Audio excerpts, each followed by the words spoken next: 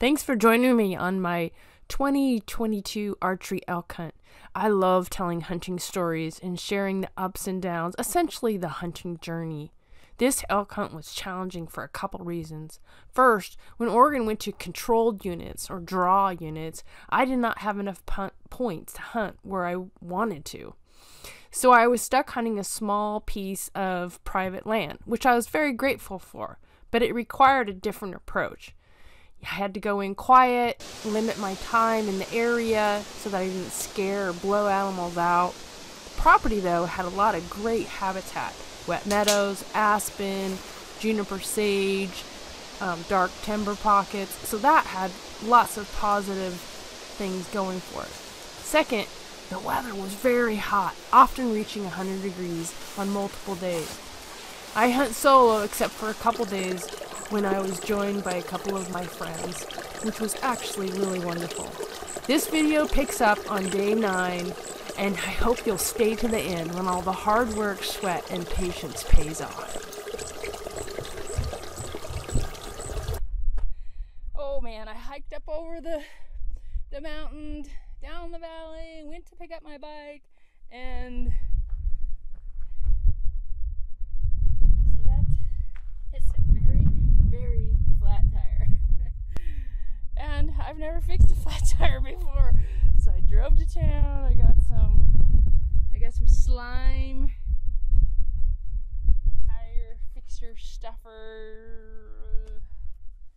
We'll see. Otherwise it's gonna be a lot of hiking for me. At least it's holding air for a little while. We'll have to see in the morning. It's holding air. Yay! My first bike tire that I've ever fixed.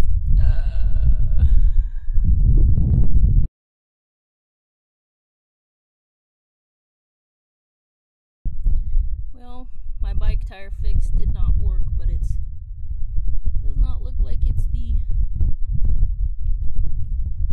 It's September 13th, just other than that one bull. Heading out early this morning. Just because the weather's changing and I don't know, feels better. Got a slight little sprinkle rain. It's raining this morning, which is great. Change the weather a little bit. Maybe it'll start these bulls firing up. So heading out early. Feels good. The weather change could be positive. Coyote. I thought that was a bull. I was like, it's on! It's on!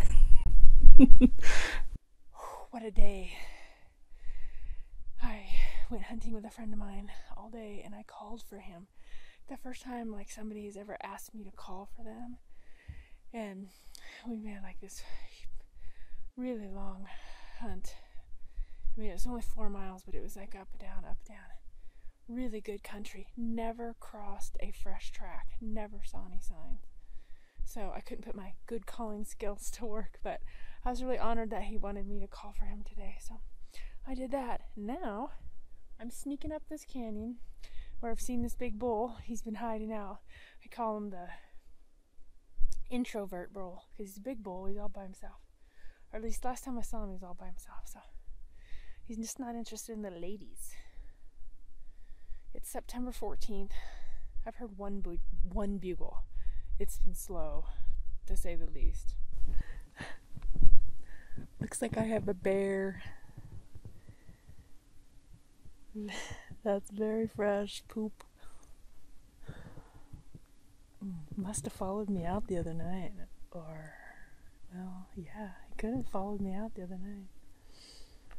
I'm staying in this little cabin down at the bottom of this drainage, and I had to run to town to get some supplies to try to fix my bike tire, which I'm super bummed about. And I came back and I barbecued chicken, and I think I might have... Smells good. Like Yogi Meg came to investigate last night. His pile of poop is huge, but his tracks are small. I don't think he's a huge bear. I have a bear tag. We turned this elk hunt into a bear hunt. That sounds like a good idea.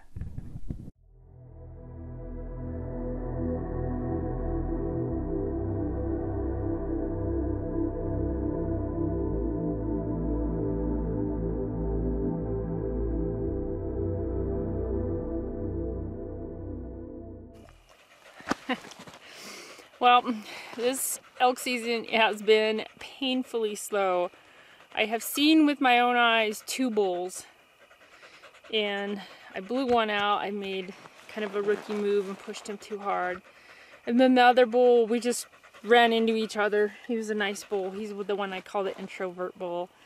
And then I called for a friend of mine. We went down into this deep, dark, nasty hole, and we had this bull that was just bugling, just firing off, firing off. And every time we get closer, I'd bugle and he'd bugle, and I'm like a deep, raspy bull. It sounded like a nice bull. And we working and get close, and he'd walk off. He'd bugle, walk off. So I call him my walk-off bull. He's all mouth and no balls. He did not want to play. This is Anne. This is my my hunting partner this year. She doesn't go out hunting with me, but I'm staying in this small little cabin in Eastern Oregon. So I'm not out, you know, spike camping and backpack camping like I normally do, but I'm staying in this cabin. I'm so spoiled this year. It's absolutely wonderful. And she stays in the cabin while I go out hunting, and then we come back and have fun. But this hunting season has been so slow that I've decided to hunt other things, right? So I'm learning how to hunt for arrowheads, and I found this one. Look at that. I think that might be like a spearhead. I don't know. It's a weird rock. I'm not sure what kind of rock it is. It's not obsidian, but it's definitely like not shale, the kind of rock we have around here. And then I found the obsidian, your more obsidian kind with the tip is pointed up, is broken, and the knock is broken. But they're beautiful, right? So there's no elk to hunt. I'm hunting for arrowheads, and I'm hunting for fossils. And check this out, I found my first fossil. This is this little rock I found, right? See that little fossil? I'll give you a close-up of him, but look at that, he's right there. So, I mean, no elk, but we're having a blast. I found a handful of arrowheads, and I'm learning how to fossil hunt.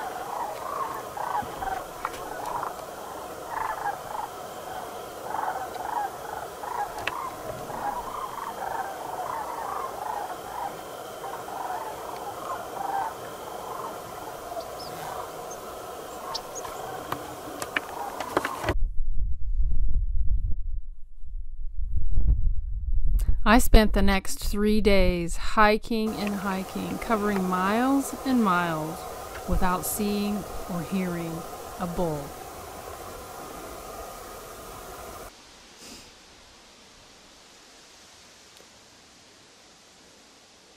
Oh, hey, hello. It's so slow and hot. I'm on to my second book.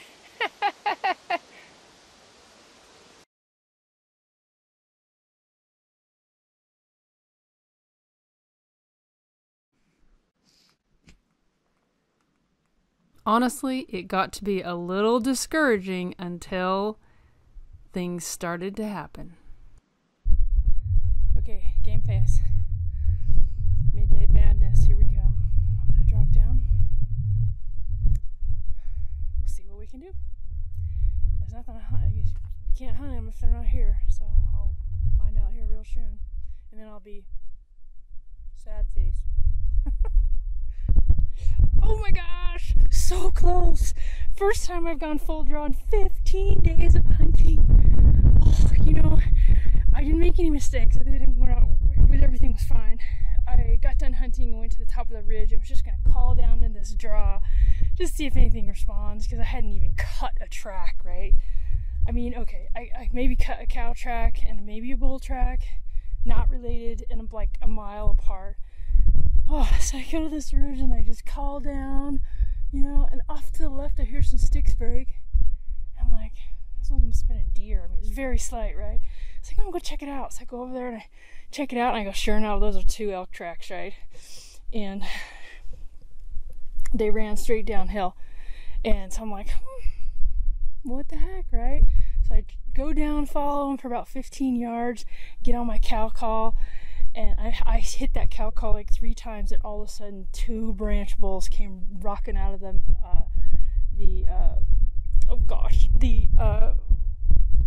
bush. I can't remember, Mount Mahogany, the mahoganies. They came walking out of the mahoganies.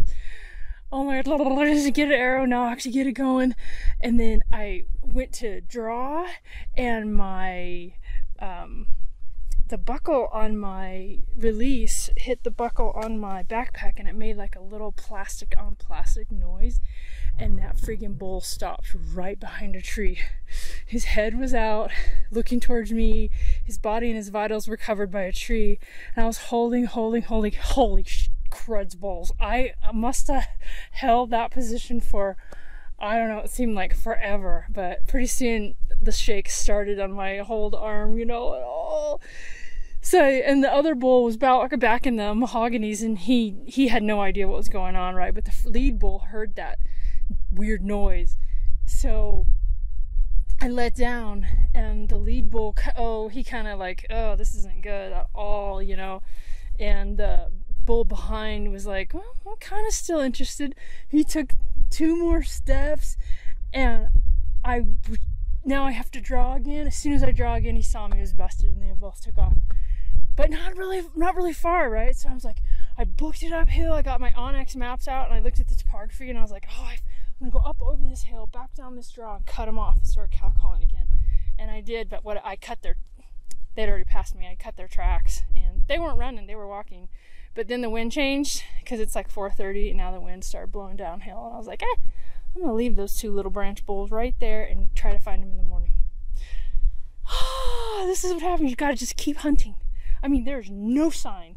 I'm like walking around this thing like there's no animals here. Like I might see a deer track here and there, and like maybe a cow, maybe a bull, but I can't. Sometimes maybe it's just a cow, like a beef calf, because there's cows here. You gotta just keep hunting.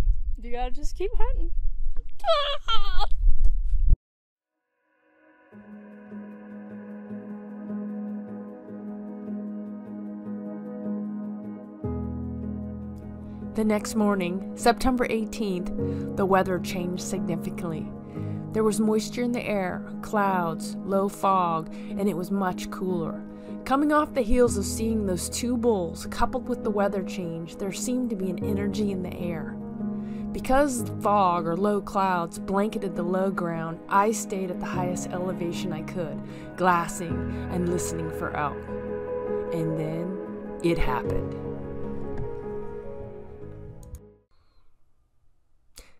It all happened so quickly, I knew I would not get the shot on camera, but I came much closer than I thought I would. On this day, I was joined by a good friend, which made this hunting experience all that much better. It happened quickly. There was no magical calling scenario. Instead, as I was hiking, I caught the strong smell of elk. I looked around, and 2 bulls were walking straight towards me. I quickly nocked an arrow and drew. My friend made a soft cow call, which stopped the lead bull, a crazy-looking spike. However, he did not stop in a spot where I could shoot, forcing me to hold my draw for well over 2 minutes. Once the bull took 2 steps, I let the arrow fly. By that time, he was quartering to me pretty strongly, and my arrow caught 1 lung and liver. He walked 30 yards, laid down, and the hunt was over. Perfect.